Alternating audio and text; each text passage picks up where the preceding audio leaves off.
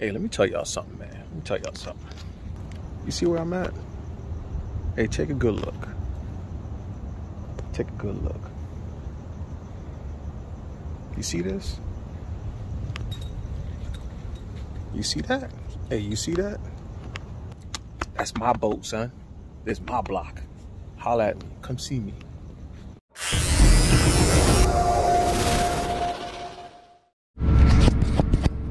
Hey, what's up, y'all? Jay on the Segway.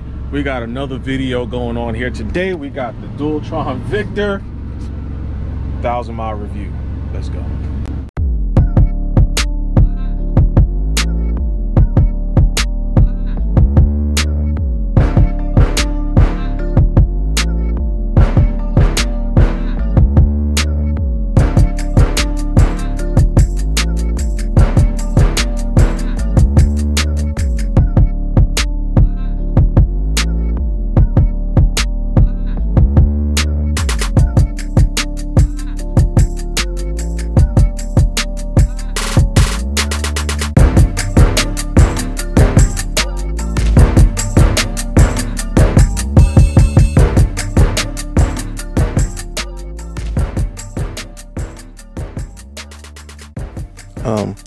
Why does it feel like I've been here before?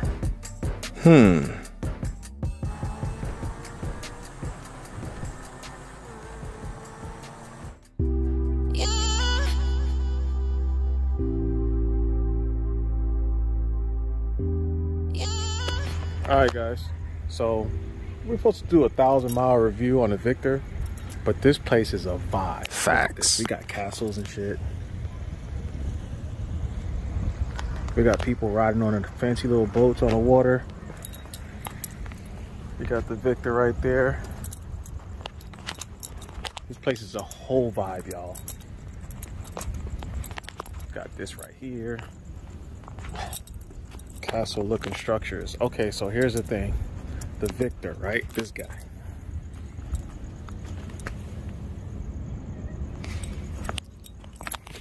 We finally put 1,000 miles on the Victor, all right? Problems that I've ever had with the Victor, the rear tire. So these things, Dualtrons in general, with tubed tires are notorious for getting flats. It's usually the back tire. I've had to change the inner tube a couple of times on this bad boy, maybe like 3 times.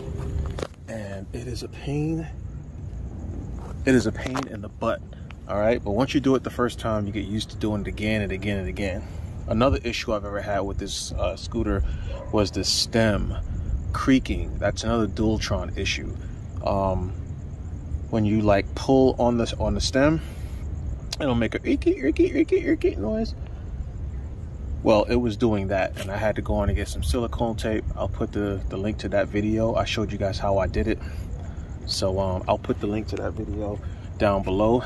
But it was creaking, so I went on ahead and fixed that issue. I think that's really it. Hello, ladies. Hey, how are you? I'm great. How you doing? I'm doing good. This place is a vibe. It's pretty cool.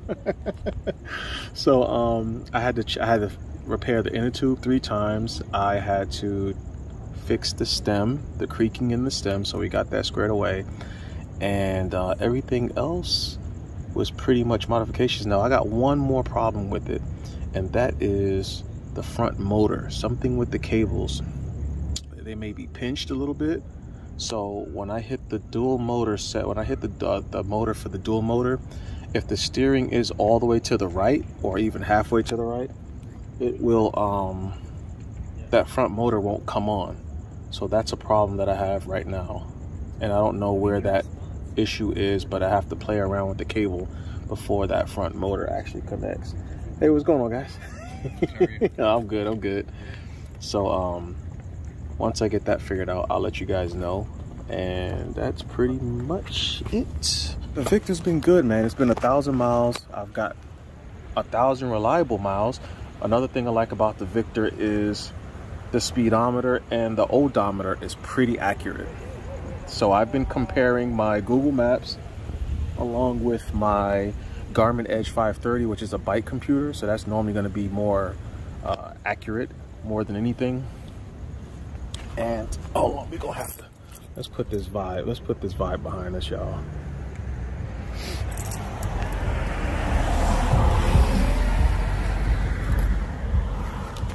All right, let's get that vibe up in the picture. Okay, so the speedometer and the odometer on the Victor, very accurate. I compare it to my NAMI. My NAMI, after a 50-mile ride, will be like 4 miles off on the odometer. So the speedometer also, it's usually kind of off up to about 2.5 miles per hour. So you'll be reading out 64 miles an hour on the NAMI, but you're really doing 61.5, 62 tops, depending on the actual speed you're going. But this guy has been pretty close to accurate. It's not dead accurate, but if it says 14 miles per hour on the Speedo on the Victor, the Garmin Edge is gonna say 14 point something. So when I know I'm close to 15 miles per hour, let's just say I'm at 14 miles per hour reading on the Speedo, but I was a little bit on the throttle, but it was still reading 14. If I look at the Garmin Edge, it'll be at like 14.8, 14.9 miles per hour. So the speedometer and the odometer, as far as this goes, is really close to accurate. It's been a pretty good scooter. One thing, here's another thing. So notice, I have the Victor leaned up against the sidewalk. Why is that, Jay, on the Segway? Okay. Right up under here, somewhere, is supposed to be the holes for the kickstand.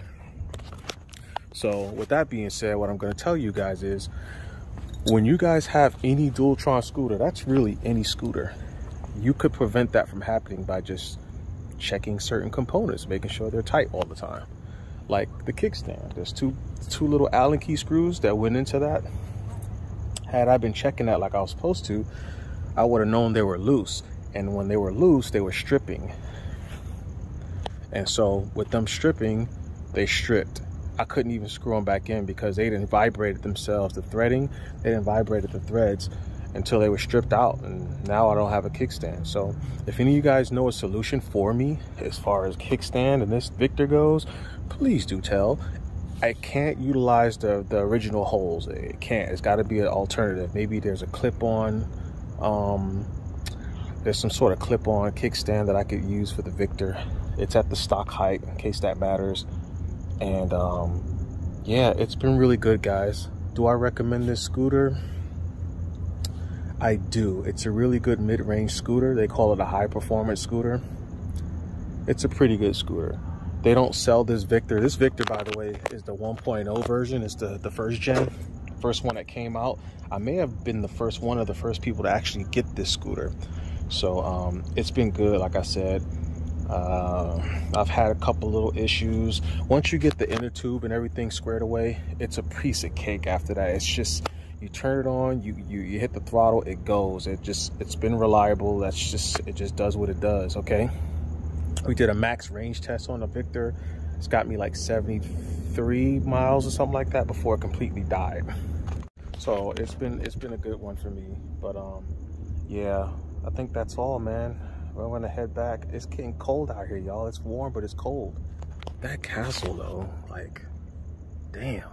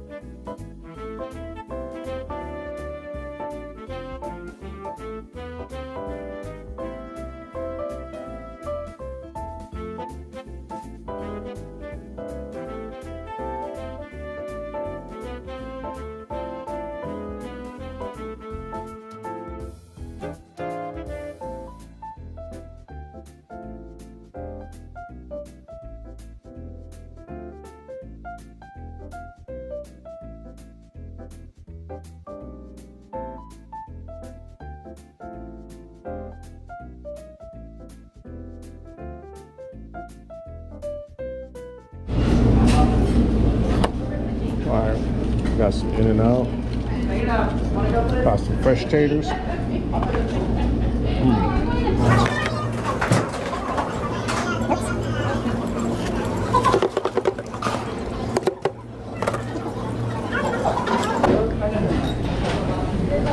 Alright, watch this, y'all. Watch this. Oh.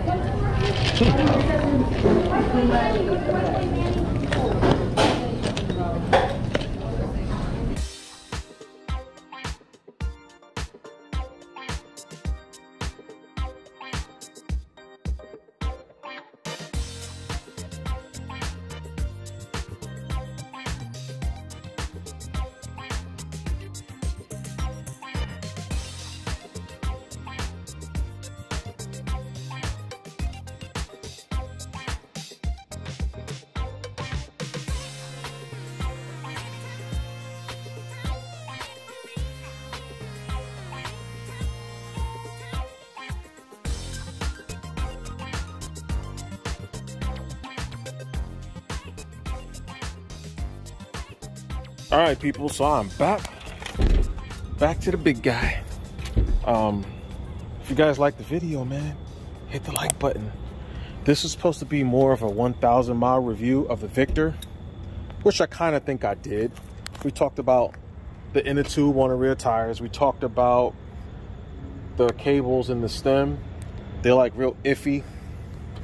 We talked about the kickstand, making sure you guys check certain bolts.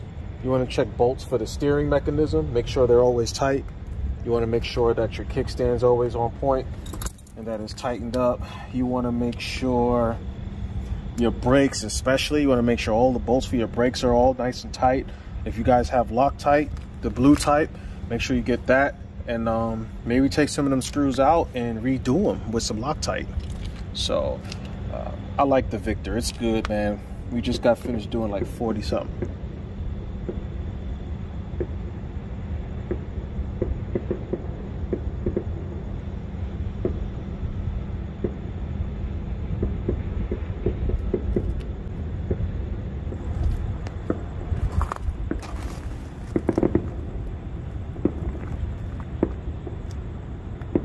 Okay, I'm thinking that's fireworks and not gunshots. I am in California. Could be a shootout.